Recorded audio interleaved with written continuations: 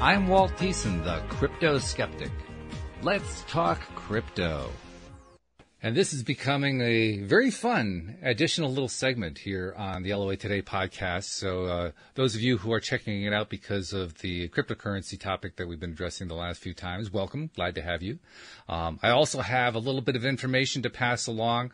This is actually the fourth episode. I think it's the third episode of Crypto Skeptic that we've done. The first one was with a woman named Ann Casey. Those who tuned into that one will remember that I promised I would check out her system. Joe, she's actually a currency trader, and she was offering a system for people interested in that. So I tried out her system, and I can tell you, I promised you I would get back to you with my results, so to speak. And my recommendation is do not do it.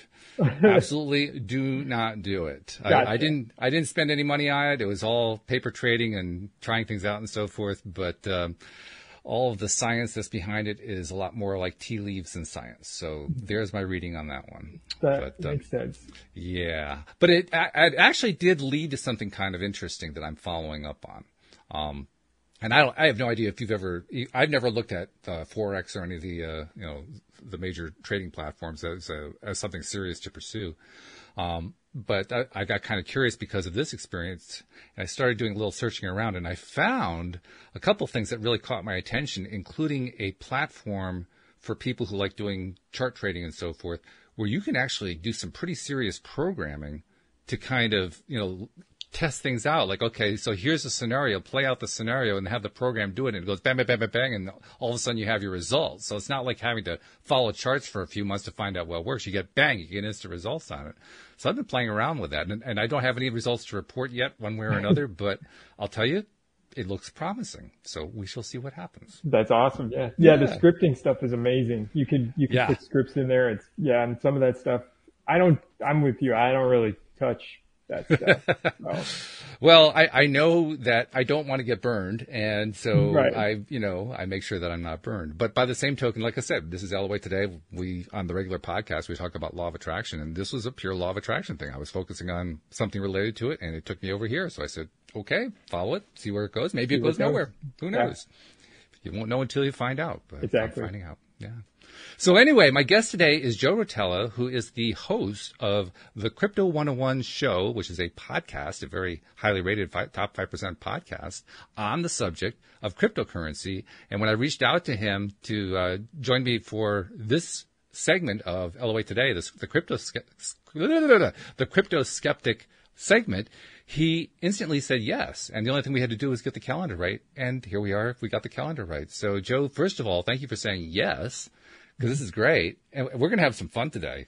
Because, you're an advocate. I'm skeptical about the currency side. I love the other side of it, where they're figuring out ways to share data and all that kind of stuff. That's cool. I like that part. It's the currency side that I have my doubts about. But this is going to be fun. So thank you for joining us today. Thank you for having me. And I am as much of a skeptic, I think, as you are. It's just a different perspective, so to speak. But well, I'm then excited we'll find out to what do that this, is. and I think this will be a lot of fun. And I'm going to enjoy talking to you. So I think it's going to be great. So, all right, well, let's kind of do point counterpoint here for a moment here. Sure. So we're going to let you do points. So give us the pro cryptocurrency argument the way you see it.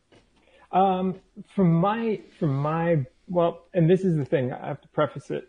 On my podcast, I don't really give my opinion on stuff. It's mostly just like, this is what it is. They're short burst segments, 10 minutes at the most. And it's basically just, this is what you need to know. Okay.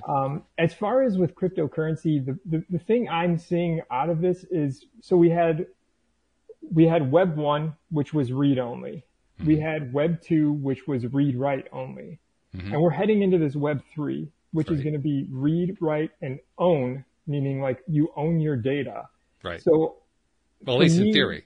Right. Yeah, you are exactly right about that. Like, this is where I guess, the powers that be, whoever that is, wants to migrate to this. So for me, there's an underlying, it's the blockchain for me that really provides a lot of positivity to what's happening.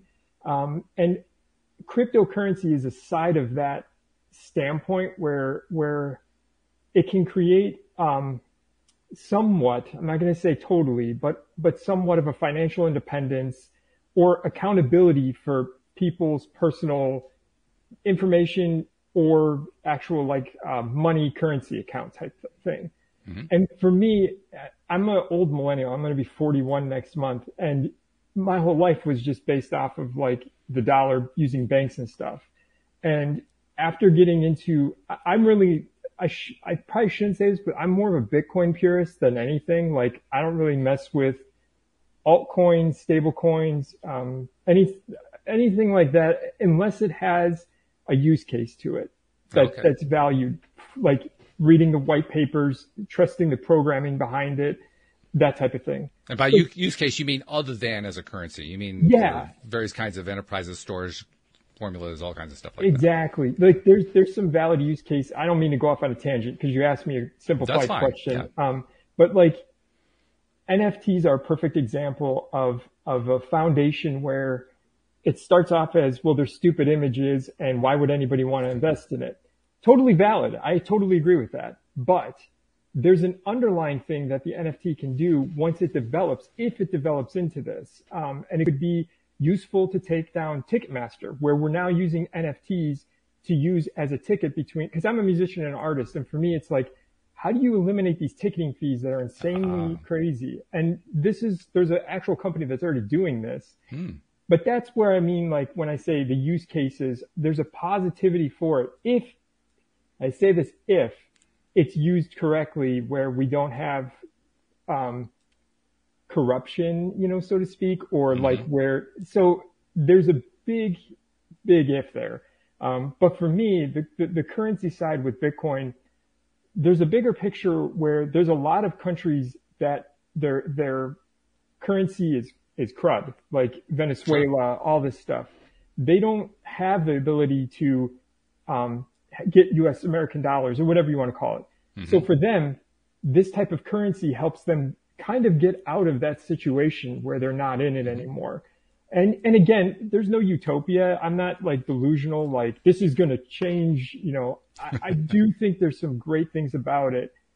It's just, it's so early to tell where it will go. So for me, it's still developing. But I see that as a positive thing because we need to evolve into something, because what's happening technically in the economy right now is kind of showing that like this is getting insane with 80% of the money that's printed or in circulation today was put in the last 2 years.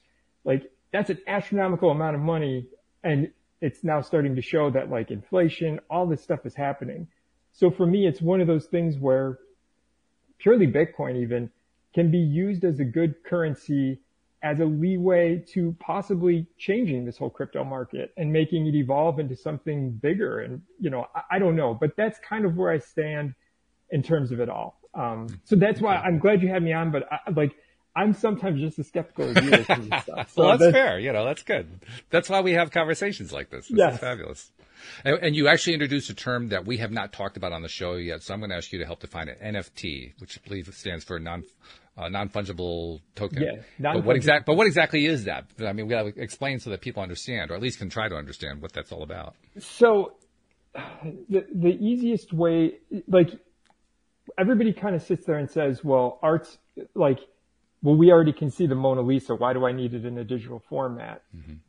These non-fungible tokens, if you're looking at like, I try to tell people like, don't look at it from the images.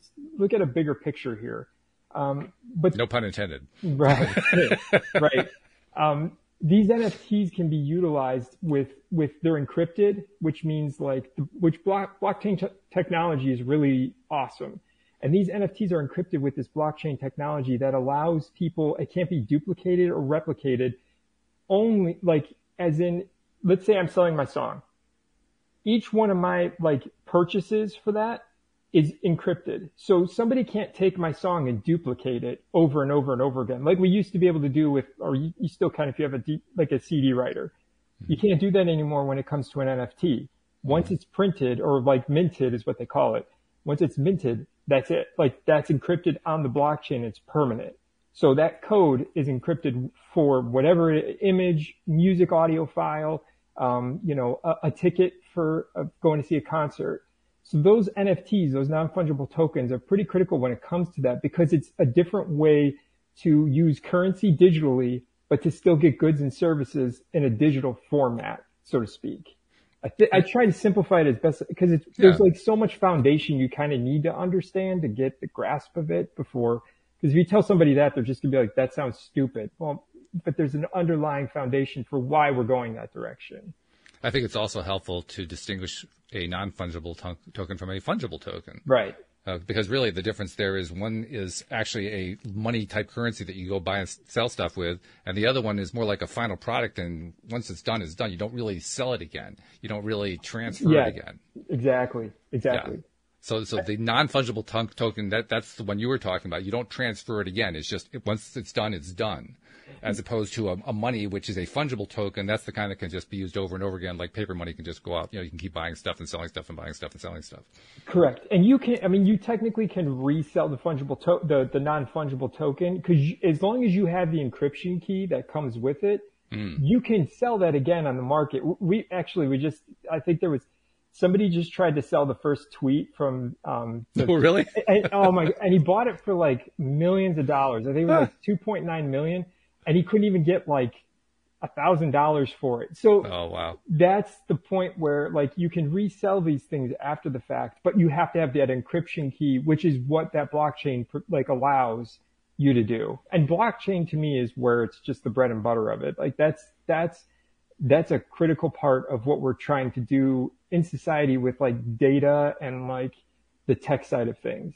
So anyway, but the non-fungible part of it, you're exactly right. It's in the digital realm, but well, they're all in the digital realm, but it's the currency realm. It's where it's money that you use to buy and sell, and then once you sold something and you got that money, you could go buy something else yourself. It's a currency that actually circulates. Yes. Yeah, that's really the difference. So good. Well, I like what you laid out there, and because it's a good starting point for conversation. I think you're probably right. Just from what I'm hearing, we're probably going to find more to agree on. Yeah, definitely. I'll lay out some of the things that I've been concerned about where cryptocurrency is concerned, particularly Bitcoin, because I was actually aware of Bitcoin when it first came out, and there's a piece of me that kicks myself because I didn't bother to mine the thing. I could have when it was cheap to mine, but I didn't. But oh well, you live and learn. No big deal. But the concerns that I had then are still concerns today, and I've listed a number of them in past episodes. I'll touch on a few here briefly. First and foremost, it was supposed to be a global currency by now that everybody was using. 14 years later, it's not, which is not a good sign for a currency. If you're going to be a currency, you're going to be a currency fairly quickly. I mean, there might be a delay in there, but 14 years, the thing I like to equate it to is all the claims about climate change. Where our climate was supposed to have burned up by now over the last 50 years, over and over and over again. And I'm not saying there's nothing wrong with the climate. Don't get me wrong on that. I'm just saying that the propositions about how terrible everything was going to get have not come true. And it's kind of similar here with Bitcoin. Bitcoin was supposed to, like you were talking about, save the world. I mean, you didn't personally believe that, but that was part of what the whole philosophy was. This is like going to save us from the fiat dollar and the terrible governments and the central banks with all the terrible things they're doing. And it hasn't even caught on a big scale where it's actually an everyday currency. So to me, that's like the biggest one. And then the second biggest one is the fact that there are now, I found this out from my last interview. I had no idea there are now 18,000 cryptocurrencies out there. The last number I heard was 11,000. So 18,000 like blew my mind. But there's well over $1.5 trillion, I think, invested in it right now. Yeah. And we know for a fact that all those cryptocurrencies are not ultimately going to be adopted by the marketplace. I mean, maybe one or two if we're lucky, perhaps 10 if you're a real optimist, but not 18,000, which means there's going to be a whole bunch of people who lose their shirts. And I'm not against people losing their shirts. I mean, that's part of the marketplace. But my point is, when you have millions of people losing their shirts about something that is generically called cryptocurrency, and most people don't know what that is, it's probably not the best marketing ploy to scare the populace out of their pants by hearing about all these people who lost their shirts in cryptocurrency, if you want to get cryptocurrency not just addressed, but accepted and adopted by the population at large. So I think that's like probably the biggest obstacle that they have, because I mean, we both know currency is only currency if people believe in and accept that it's currency. Yep. Utility, scarcity, and you have to have a belief in it. Otherwise, what's the point? Yeah. So if you got to have a belief in it, and you got this gigantic mountain of a wall saying, no, don't believe in this, forget that. Yeah. That's a pretty serious problem going on there. Some of the other things that bothers me a little bit, and this may actually surprise you a little bit, one of the big arguments in favor of Bitcoin is that it's secure.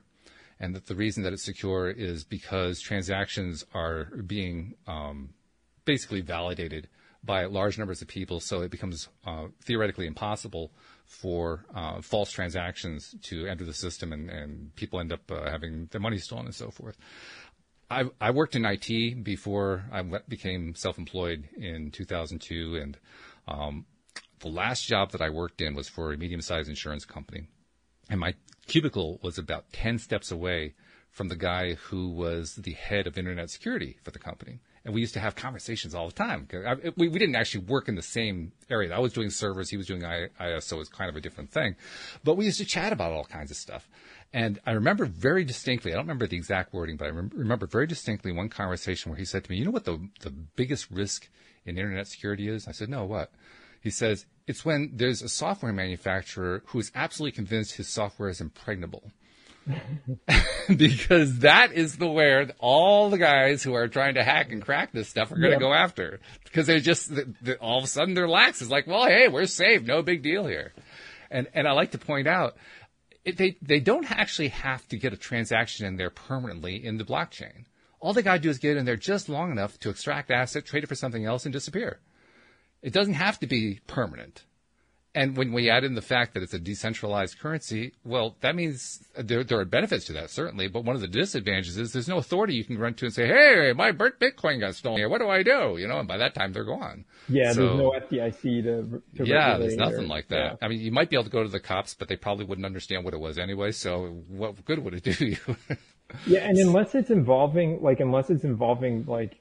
massive amounts of funding, like we're talking like drug, which there was Chainalysis did I think it was in 2021 they came out, and in terms of cryptocurrency as a whole, because this is a number that always gets skewed too. Like everybody always sits there and says like there's so much fraud that happens with cryptocurrency, and they get confused that like there's a difference between people being dumb and investing in dumb coins like a Dogecoin and getting their money ripped off versus like actually getting like money laundering type stuff happen. Like they sure. There's a disconnect. And I'm not saying that like stuff doesn't happen, but Chainalysis did an actual investigation on it, and they came out with I think it was under 1% of cryptocurrency was used for fraud in terms of like that type of thing, like money laundering, anything.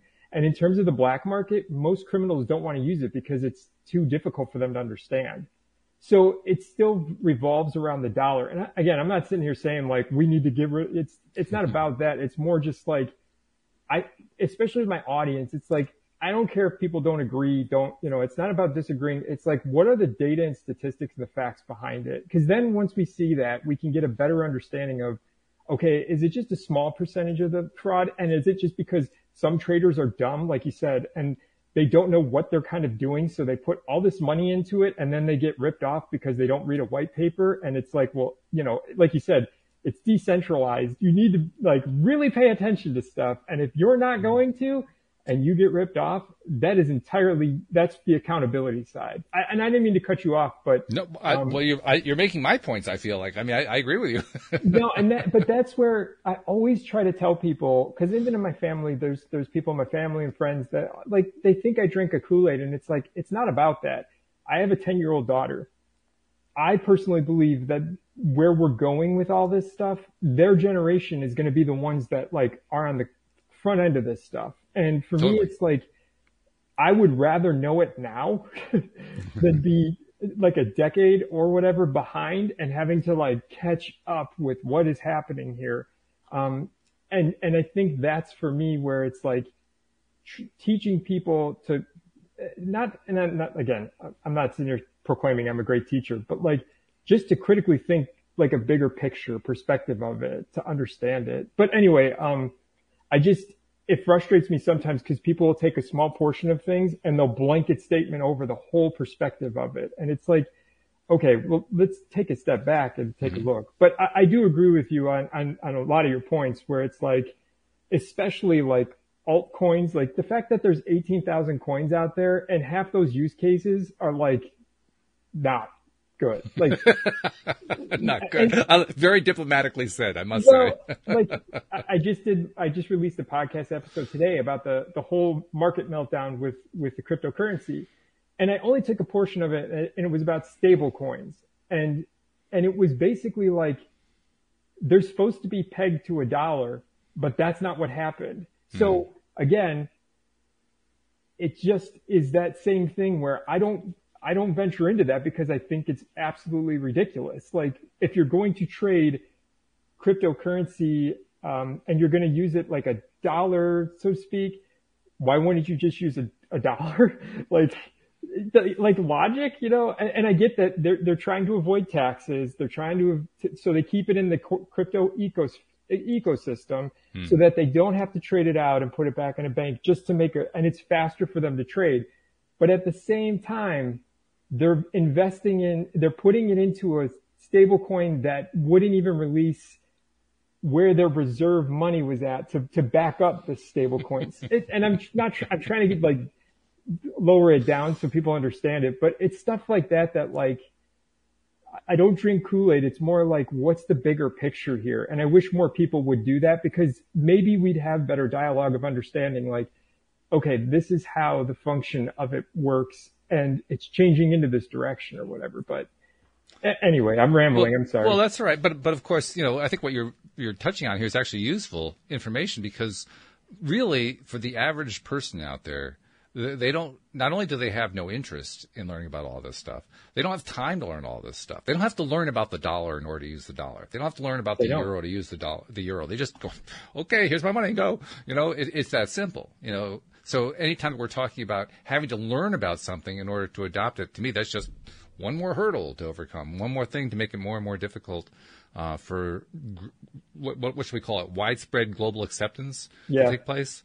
And which is, without that, none of them work.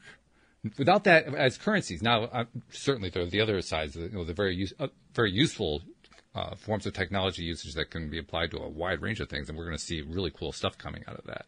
But on the currency side, on just treating cryptocurrency as money, this is why I don't think any of it's going to take place. I don't even think Bitcoin's going to make it. I think they're all going to end up failing in the long run as currencies. Now, one of my guests recently pointed out something that I thought had some validity to it. I can't say I like it a whole lot, but it has some validity to it, which is he suggested that the cryptocurrencies that do make it are going to be issued by central banks.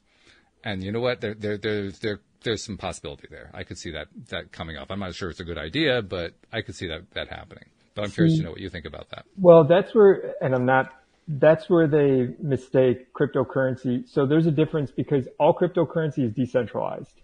So if a digital coin comes out from a centralized bank, then it's not a cryptocurrency. If they're saying, we're going to define it as it has to be decentralized in order to be called a cryptocurrency. Right. Because it's got to be decentralized to be a cryptocurrency. Because a lot of the times, like a lot of people ask me about the federal government they're coming out with their own crypto coin. It's like, it's not a crypto coin. It's a digital coin. And don't we already kind of have that? And the other perspective of that, like the Fed is so delayed, like they don't even understand. Like when we talk like American politics and government, like they are so slow to come into the process of this stuff that it's like that's another like 5 to 10 years away before they even get into the dialogue of having this conversation about it. But to talk back to your point, I like China's already got they already have a central bank coin. Oh yeah. But it's a digital coin. It's not a crypto coin. And so many people confuse that. And I don't get mad about it, but it's like, well, we got to call it what it is because cryptocurrency is decentralized as like on blockchain technology. Those central banks, sure, they might be running blockchain, but it's not, they're the ledgers still. They're the ones that are producing it. So there's always a central entity. So that's why it's not a crypto. It's not decentralized. I appreciate your point, but I really doubt very much that the public is going to discern the difference. And I think that you're right about that. They're going to take advantage of it, and ultimately, crypto is going to become whatever kind of coin, whether it's decentralized or not. I think the decentralized elements kind of fall by the wayside, kind of like what the word hacker did. I mean, the word hacker originally was about somebody who was learning how to take a computer apart so they could understand it, figure it out, try to understand how to make it better.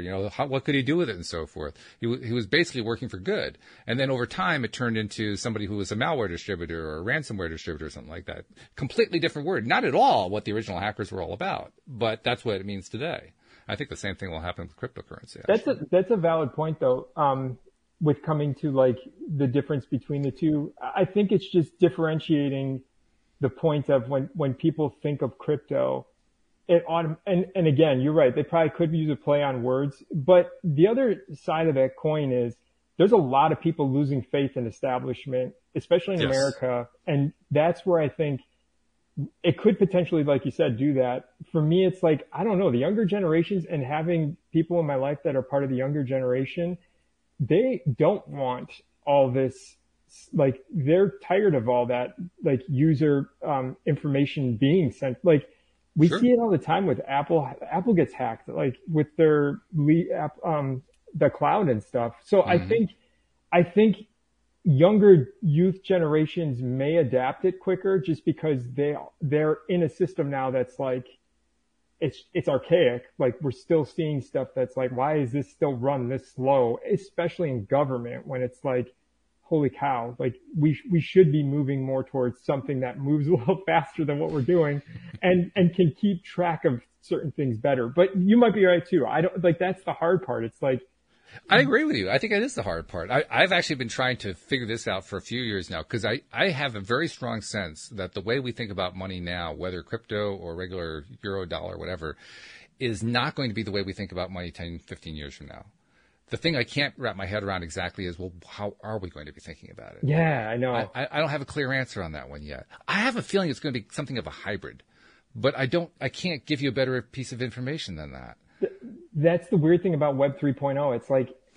It's like it's just slowly getting there, and we just don't know enough to right.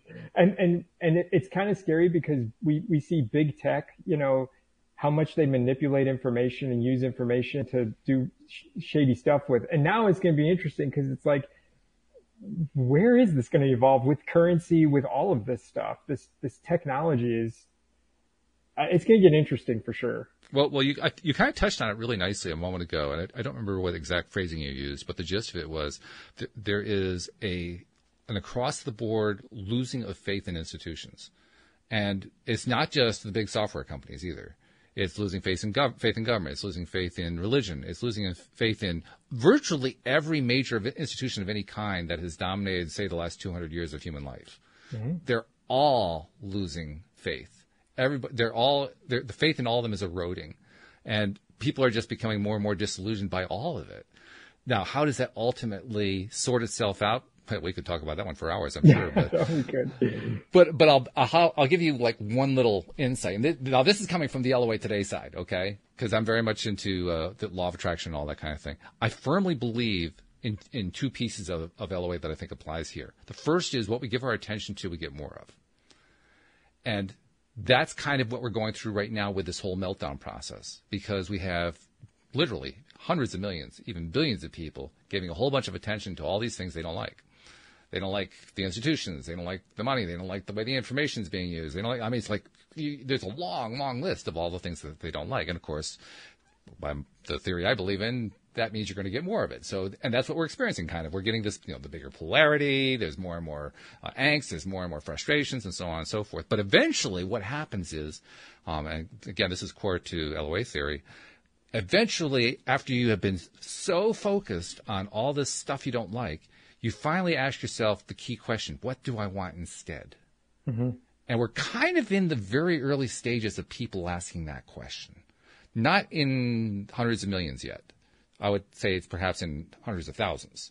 But it's starting to get asked. And that's where the whole corner starts to get turned, in my view, to the point where we start emerging into this brave new world, whatever that looks like, where we have a different way of thinking about institutions, different way of thinking about data, a different way to think about money, a different way to think about all the things that have dominated our lives for so many years. And to me, that's the fascinating part. That's the fun part. Because as that happens, I honestly think that, like, perhaps, I don't know where you actually started. Let's call it the rest of the 2020s and into the 2030s. We're probably going to look back on that 30, 40, 50 years ago. Well, I don't know. You will. I may not be here. But but we're looking back at this period and saying, well, that was the period of creativity. Kind of like the 1920s was the Roaring '20s. This would be the Roaring Creativity period.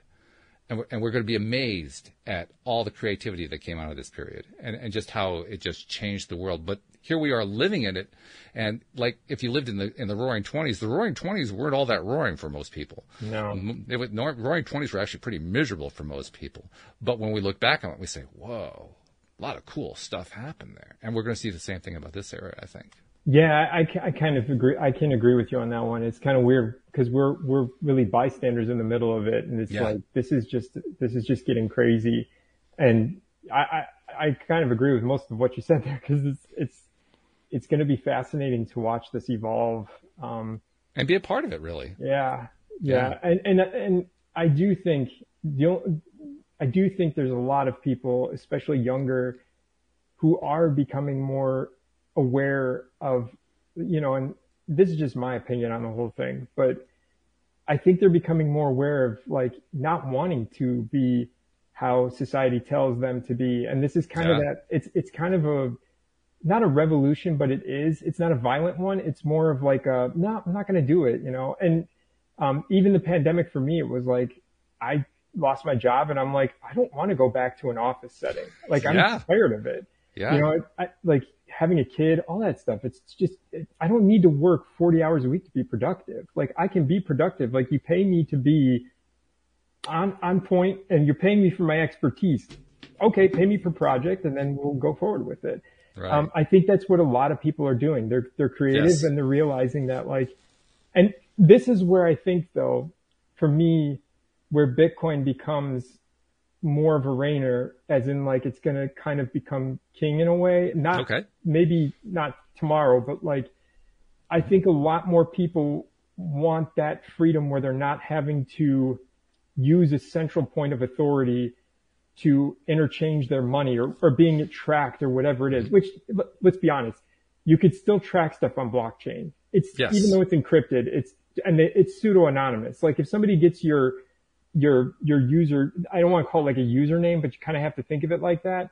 Your name is not, like, used there. So, like, that's where I kind of get frustrated with people on the crypto side, where it's like, let's be honest about this. Like, well, that was one of the original claims. I mean, I think that's where that comes from. It was one of the very, very original claims that when Bitcoin first came out, everything is anonymous. Your privacy is protected. And as soon as I saw that, I knew it was wrong then, and I knew it was wrong now. And at the time, I tried to explain it to people who I was talking to. I would say to them, I don't think you understand today. And I knew this back in 2008. Today, with the data that they've collected just so far, they can take any piece of information from you and get the rest of it. Yeah, they could take your email address and they could track the rest of it. And when I said it to people then, they didn't believe me. Now, of course, everybody believes it because they've seen the evidence of it. But back then, nobody believed it. I mean, and as soon as you give, people don't understand. It's like if I trade Bitcoin with my friend, I have to give him my wallet key in terms of, like, to pay me. Right. And granted, like, you can sit there and shimmy away on an exchange, and, like, if you could keep transferring it to a different address to try to throw people off, but that's where I'm like, some people don't get it. It's like, that's why fraud doesn't really happen as much as people think, because, and the coins, and Bitcoin's not even one of the big ones that fraud happens with. I think it's Monero or whatever is like the biggest coin that has fraud, and most people don't use it because it's not that good. So it's always that same thing. But going back to, like, this wake up of I don't know, I hate calling it a revolution because I don't know if that's what it is, but, like, I think a lot of people are waking up and smelling the roses and realizing that, like, the system benefits from the youth changing stuff. And we're starting to see that firsthand with this creative, and going back to NFTs and all this stuff. We can all sit here and make fun of it, but there's actual stepstones to where this could be something beneficial for the creative community of some kind. And as a musician artist, like I said before, that's where I think people like to slough it off. And it's like, you really can't. You have to pay attention to it because there's obviously something there. And it might be wrapped up in garbage, but underneath that is where there's a stepping stone to another thing. And it's hard to do. Like, all of us like to get pinned into a corner and be like, no, this is how I want it to be. And I know, and I'm just as guilty. So, anyway, I do think you're right though. Like, this is weird living through the 2020s and seeing what's transpiring to be. So it's weird. It's also fascinating. I'll tell you now. Again, this also comes from having done my show. On the show, on the regular podcast, we have lots of guests that come through. I have a series of co-hosts, and almost every single episode is looking at life from a very positive viewpoint. You do that often enough, and you start to see a lot more positivity out in the culture. So I think most people right now, if you were just to kind of take a poll of the population around the globe, you'd find a very negative mindset, not a whole lot of confidence in what was going on, a lot of disillusionment with institutions, disillusion with, war in the Ukraine and racial issues and political issues. And I mean, just like a long, long list. But from where I'm sitting, I'm just seeing like little areas of improvement all over the place. It's like being in spring and you're seeing the first sprouts coming up through the brown soil. Yeah, it's not all green and lush yet, but you can just tell it's coming. And that's the way it seems to me. So, like I said, I have kind of a colored view because I have this show that I do that exposes me to all the most positive, beautiful thoughts and things and feelings and so forth in life. But nevertheless, God, I just see it all over the place. And I think it's wonderful. I think it's exciting to watch. I can't wait to see it just continue to grow. No, and it could, there's people, all walks of life. I think that's like the same thing. Like, people take a small percentage of certain things and they blow it up into this big perspective of some kind. And instead you have to digest it in smaller doses to like see like where there's that good side of things and stuff like that. It's hard to do though. I have not mastered it. So. Well, let's be perfectly honest. We're all in the mastery stage. Yeah. We're all learning how to be masters. I think we're actually all much more masters than we realize, to be honest. I really think we are. Could be. Just look at, I mean, it's always hard to measure, but I mean, I can remember, 50 years ago, 60 years ago pretty easily because I'm 65 now. And it's just so easy to see a massive difference in just the way people think. Not anything else, just the way they think. Yeah. It's huge. And all in my lifetime so far, and hopefully my lifetime is going to go on for quite some more time. I'll see even more of it. But wow, I mean, I compare just my life alone to what it was like when I was 5, 10, 15. Completely different. Everything's different. Everything has shifted. It's not just the technology. It's the way people think, the way they behave, what their approach to life is. How do they think about the stuff that they're doing in their lives? How do they think about their work? How do they think about their families? The whole thing has just shifted in a huge, huge way. So I think that also kind of fuels my viewpoint. Like, whoa, there's cool stuff going on here. Yeah. But I'm sure you also see it. I mean, you describe yourself as, I love the term old millennial. That's not one I've heard before. That's kind of cool. But, but as an old millennial or an older millennial, I don't think you're really old, but as an older millennial, you were kind of on the leading edge of millennialism, whatever that meant. And so I guess what that means to me is you saw and have seen all of the technical age come during your lifetime, from your youngest age. You just saw it kind of birth itself. Yeah, we didn't have computers. Like, I remember the Commodore 64 was like the first computer, and we had it. And I mean, my older brother knew how to use it. I didn't know how to use it. I was like 8, 9, 10 maybe. Right. And all I knew was like, you put floppy disks into it and that was it. It was so weird because we didn't, and when we first, like, we were the internet age of kids, and I remember DSL modems, like, Screech and all that stuff. And it's crazy. It is and I think that's why for me, it's like seeing crypto. And again, like going back to Web 1, just remembering how slow it moved and all of it, like the old GeoCities websites and all, sure. Like all that stuff. And it's gone. Now we're on these phones that can do everything. So it's evolving. And I think that's why for me, like with crypto, it's like, I'm not for nor against it. It's just trying to take a step back and being like, cause I think that's the other thing. We all want to live in a utopia, in our utopia. And we're not realizing that like, there's no such thing, and there never will be. Like, right. And there's a lot of crypto heads that try to like think this is utopia. It's like, this isn't utopia. Like there's downfalls to it, just like there's downfalls to every situation. But you can't tell that to people sometimes because they don't, especially when they're like so hardcore into it. It's, yeah.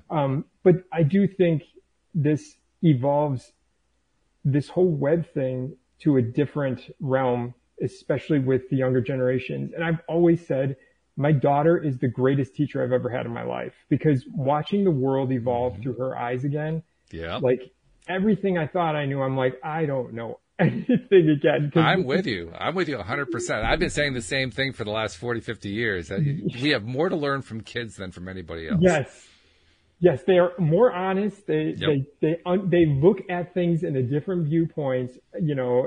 It's black or white sometimes. It's crazy, but anyway, technology's going away where I don't know where it's going, but I don't want to be left behind in a way where then I'm trying to catch up or whatever. And I think that's why I started the show, was like getting questions from people about crypto, and I dove in right when Bitcoin was at about $900. And I did not buy a lot of it. It was like, what is this thing? I'm just going to try it out. And I first thought I downloaded a virus, I'm thinking all this stupid stuff, but I kept it, and it slowly grew, and it evolved into something. And it's funny, that was in 2016, and now most of my good friends all have some semblance of crypto or Bitcoin, and but majority of my family and some of my friends don't. So it's one of those where it's like, I don't know. To me, it's like, I'd rather be holding it and this is the other rule of thumb. I always tell on my show, whenever I don't give financial advice, but I say, if you are going to do it, only put in what you are willing to lose, because you will lose. And like we saw with this market meltdown, and I hate saying this because I don't like calling people dumb, but there was a lot of dumb people who weren't paying attention and just lost life savings. And it's like, what are you doing? Like, that's a risk that you took on something you probably shouldn't have. So, well, it's the speculator mentality. And this has been around for generations. This has been around since, I think the first documented evidence of it is 1634 with the tulip mania in Holland, where there was a massive increase in interest in tulips of all things. And I love the best part. The best part is the highest valued tulip was the one that was traded for 9 hectares of land. For a tulip. But that's similar, like that stupid first NFT tweet from it's the same. It's just that FOMO, that real FOMO is where a lot of people, and that's the hard part to control. Like, I still have people in my family that are like, well, I missed out on, it's like, you really didn't. It's just a matter of if you want to do it, like you either do it or you don't, and it's not missing out. It's like, you just have to see if you want to do it or not, but that FOMO is what people, and there's the people that develop these 18,000 crypto coins that know that there's FOMO. So they're going to put some stupid name on a stupid coin that has no use case to it, except it has a dog face that's not even a real coin. I hate explaining that to people, because it's just like, because that's, again, people think once you're in cryptocurrency that you drink all the Kool-Aid. It's like, no, I get that there can be cults with it, but I'm not. Like, it's more or less like, there's good stuff to it, just as there's bad stuff. But it's just weeding through that garbage that you have to get through. And that's where technology always goes, Again, like, my girlfriend has a vacuum cleaner that goes around. It's one, I forget. A Roomba kind of thing? Yeah. And like, I know it collects our data. Like, it collects data and it sends it back. And she makes fun of me, which is okay. I appreciate her making fun of me. But it's that same thing where it's like, it's always evolving. There's things going with it that we like are so far back. So it's, for me, is, can I keep up with where it's going and changing to? And I think that's important for the youth, at least, to understand, like, they're the ones now leading this charge, I think, in a way. So there's a piece of this that we're kind of dancing around, but we should touch on it, which is how buying and selling decisions are made. Because you're making the very eloquent argument for making your buying and selling decisions intelligently, and, using reason and logic, and, not overstretching and so forth. And there's a lot to be said for that. But by the same token, I also know from long years of painful experience that every single buying decision ever made on the face of the planet is emotional. It's rooted in emotion. Yes, and it is. It actually came home in a big way recently when I investigated the thing I talked about at the top of the show. I was looking into this currency traders gig, and it was fascinating because I signed up for the little trial period with her, and she became my coach for, it was supposed to be for a month. It actually lasted about 2 weeks. And before I said, no, I'm throwing in the towel on this thing. But from the moment that we had our first meeting, she was saying, the goal here is to trade without your emotions. And I said, okay, that's a good goal. I like that one. And then she proceeded to show me a bunch of things that were all based on how you felt about something. How you feel about what the indicator is showing you. Do you feel like it's pointing up high enough? It's all feeling based. And I'm saying, well, wait a minute. You can't have it both ways here. It's either going to be that you're going to do it without emotion, or you're going to use emotion as your signal. But when you try to claim the right to make a morph of the two, but you're supposed to separate them, yeah, that's a great formula for victory right there. Let me tell you that. And in fact, it shows up in the currency market, because I've been I've been investigating the currency market, and 75% of people who invest in the currency market lose money. There's a warning indicator right there, right? That's why you really do need to have a way to go in there unemotionally, and so you can actually have a chance of surviving and thriving even. And there are people who thrive. There are people who make millions in the currency market, but they're in the minority because they're among the few who are actually willing to take a very organized and non-emotional approach to the whole thing. But you got to be consistent about it. If you're not consistent, you're in trouble. Yeah, consistency is key. And I totally agree with you. You can't say I agree with you, don't go in with emotion. Because there was a lot of people that get attached to a Dogecoin and they'll listen to Elon Musk, which I don't know why you would listen to Elon Musk. But again, I have on my podcast, I don't criticize people, but I sit there and look, and when someone's speculative of that, you have to be careful.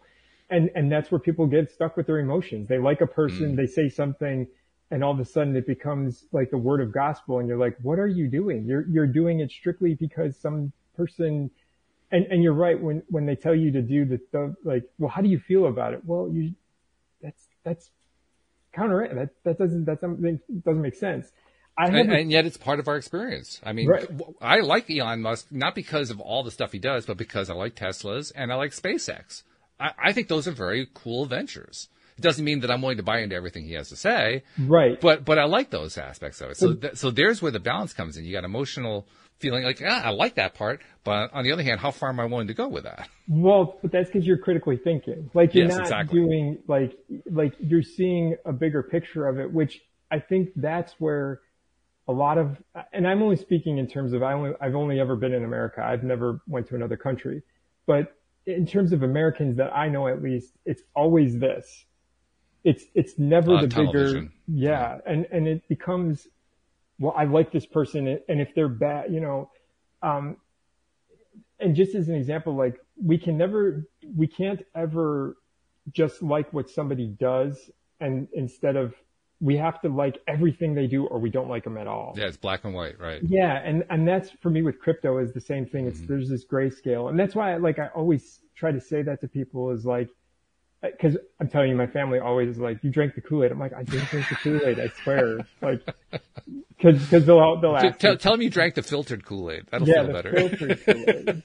But you're right. It's without investing in stuff with emotion, you cannot have emotion when you're doing this. It's got to be, what do you see? Or once it's out, you have to realize it's gone. That's how I view it. Is if I purchase Bitcoin, I'll do it maybe like once a month, maybe once every 2 months when it's down. Once that money's gone, I think of it as gone. I'll transfer it to my hard wallet or my cold wallet, put it in my safe, and it's like, that's it.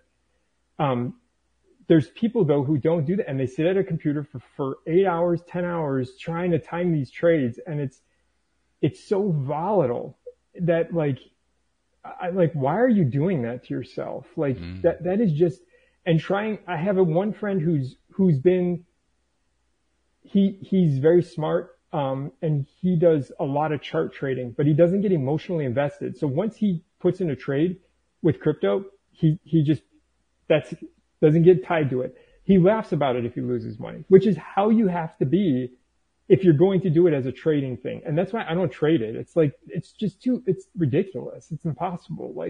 And like you said, there's people that are successful with it, but they also start with a lot of money. They start with a lot of money to be able to do that. Yeah, it's like the old joke about how do you become successful in the field of winemaking? You know, how do you make a small fortune in the field of winemaking? You start off with a large fortune. Yeah, so true though. That's exactly, that's kind of how everything kind of works at least in American, capitalism. It's like you got to have capital to somewhat, I mean, sure you can. Like you said, there's a minute few people that do reach that peak, but then we all see that on social media and we think, I'm going to learn, and they get emotionally invested. And then when they put in all this money and then they lose it all, it's like, well, yeah, don't get emotionally tied to it. Like you got to just, once it's gone, it's gone. Like you can't, I don't know. I discovered this one name that I didn't know before, just by investigating the currency field over the last couple of weeks. The guy's name is Larry Williams, and he's pretty big, not just in the currency field, but in investing as a whole, apparently. And he apparently took $10,000 and turned it into $1 million in the course of 1 year, which is a really cool thing to do. But the asterisk that goes along with it is he's the only one who's ever done it. Yeah. No one else has ever done it before or since. So it's cool, but you got to take it with a grain of salt. Like, are you ready to replicate it? Well, maybe not. Yeah. Well, and then not to pick on him because I'm not picking on him, but then they sell a course and that's how they really make their money after the fact of, hey, I made 10,000 with, I made $1 million with $10,000. Want to hear how I did it? And you get 10,000 people buying it, and that's fine to do. There's nothing wrong with it. But interestingly enough, he's not the one who would sell that course. It would be somebody else who'd take his idea, and try to sell it. But he probably had no interest in doing a course like that. He already made his $1 million. Why did he have to have a course like that? It was pointless for him. No, but you're totally right, and that's what I mean is like it's this chasing of something, and it's like that's the other problem is people. I'm speaking specifically for crypto people, but it seems like they chase something all the time, and it drives me nuts because it's like, what are you like? You're chasing, these gains, and it's like, okay, well, good luck with that. But it's funny because I'll be on a few message boards, and you'll just read stuff, and you're like, I can't read this because these people like they don't see how they're missing a point. One day they're up and the next day they're down. It's like, so you basically break even or you're losing money. Anyway. It's the emotional roller coaster. And that's what it is. They're working on an emotion. The emotion that they're working on is, oh, this is going to be so exciting if I can make this thing work. And then it goes against them. Oh, it didn't work the way I wanted it to. I can't believe this. Well, I must be doing it wrong. So I'm going to go at it another way. Oh, I did it again. And so they're just riding this roller coaster continuously. Yes. I mean, it's a rough way to go, really. It is a rough way to go. And see, it's funny because as a crypto person, you're probably like, I'm like just as skeptical as you and stuff, but it's mostly though, just like, I do see a bigger picture with it. And I do think that the youth of the generation, the younger generations, the youth are really going to be utilizing this a lot more than we are on the boat with. And I think that's why for me, it's important to stay afloat with this information for people, like, especially in my generation, because we're in that middle of like, we were before technology, before like internet technology, and now we're amongst where you're integrating in Web3 AI, artificial intelligence with, this blockchain technology, and there's so much stuff coming in, and learning technology, the learning side of so it's all just coming in at one time. And it's like, this is going to get crazy, either good or crazy scary, depending on the route that this goes. So. Well, I'll tell you what, I'll bet you it's going to be both. Yeah. And I think that the experience is going to be based on what you bring into it. That's, again, LOA theory once more. But literally, how do you focus your attention? What do you believe in? You know, how do you feel about yourself? What role do you feel for yourself in your local society? By local, I mean your circle of friends, circle of contacts, your influences, and so forth. How is that all going to play out from your perspective? And the answer is going to be a different answer for every single person out there. Some people are going to find, like, you know, they're going to be happy, successful, because that's where they tend to focus their attention on. So there's going to be a larger segment that's going to have exactly the opposite experience. Yes. You know, it's the same technology. Yes. It's all the same technology. This has been great. Hey, before we go, though, to give people a little idea, first of all, how do they find the Crypto 101 show? How do they find out more about you? How do they contact you? How do they find out more of what you do? Sure. Thank you for having me. I'm on all major streaming platforms, so Apple, Spotify, Amazon, and you could basically search the Crypto 101 show and it'll populate up there. I just released my 24th episode today.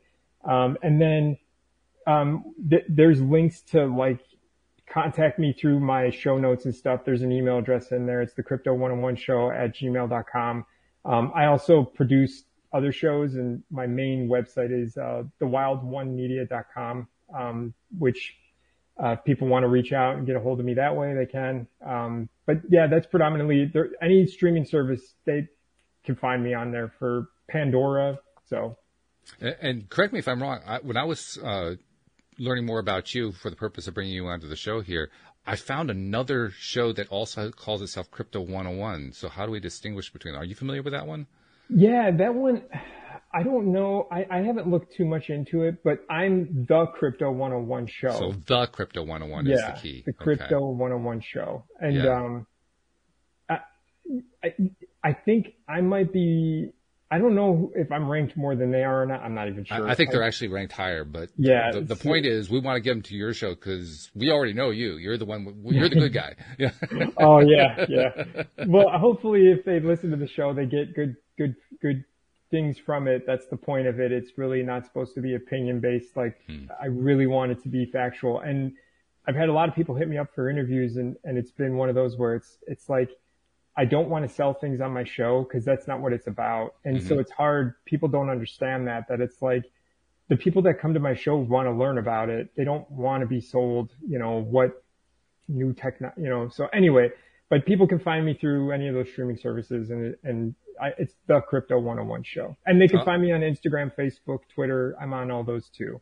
I'll make sure that we include a link to the show in the show notes, too, so that people can find it easily that way. So if all else fails, look in the show notes, folks. It works. So Joe Rotella, hey, this has been great, guy. Thank you so much for taking the time and having this wonderful conversation. I mean, I love all the different areas of commonality we found. Not expected, but I'm loving it. Really loving it. I'm grateful to be on it. And if you ever want me back on, I will totally come back on to have a talk with you again. I will take you up on that. I promise you I will. Yeah, because this is the kind of this actually fits in with the overall podcast. So this kind of conversation that we're doing right here is exactly the kind of thing we're doing. It's just in this case, we're doing it where cryptocurrency is concerned. Yeah. So you fit in beautifully. So yeah, thank you again for taking the time. You bet. Thank you very much, Walt. I appreciate it. And thank you to all the new listeners who might be checking us out because they saw it was cryptocurrency. Please join us for regular episodes of LOA Today. You'll see links on how to follow and subscribe in the show notes. And for those of you who are regular listeners, we'll see you all next time here on LOA Today. Goodbye, everybody.